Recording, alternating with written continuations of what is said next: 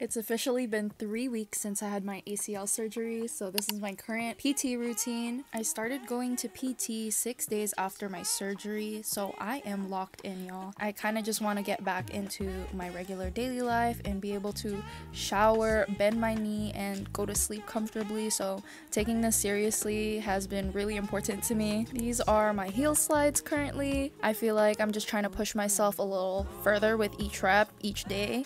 But yeah, these hella hurt, but I'm definitely seeing the progress. Time for a little coffee break. My boyfriend is currently in his mint mojito phase, and this tastes just like the one at Phil's. I'm not too sure what this movement is called, but I started it last week and I was struggling so hard. I had to hold my leg and I was only able to do 3 reps, but now I'm able to do them comfortably, so it just makes me really happy to see my progress. These are just some leg extensions. I usually do them with a weight when I'm in PT, but I don't have any at home. This is the tail end of the routine. I'm just doing some marches and also some squats, going a little bit deeper each week, which I'm happy about. I think the leg presses during PT is also really helping with that. We just added these lunges yesterday, so that's why it's a difficult movement for me.